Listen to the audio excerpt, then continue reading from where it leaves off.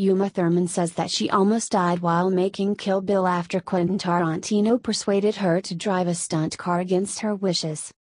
A process she describes as dehumanization to the point of death. Quentin came in my trailer and didn't like to hear no like any director. Thurman says in the interview. He was furious because it cost them a lot of time. But I was scared. He said. I promise you the car is fine, it's a straight piece of road. Hit 40 miles per hour or your hair won't blow the right way and it'll make you do it again. But that was a deathbox that I was in. The seat wasn't screwed down properly. It was a sand road and it was not a straight road. The steering wheel was at my belly and my legs were jammed under me.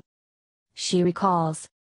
I felt this searing pain and thought, oh my God, I'm never going to walk again. She says. When I came back from the hospital in a neck brace with my knees damaged and a large massive egg on my head and a concussion, I wanted to see the car and I was very upset. Quentin and I had an enormous fight, and I accused him of trying to kill me.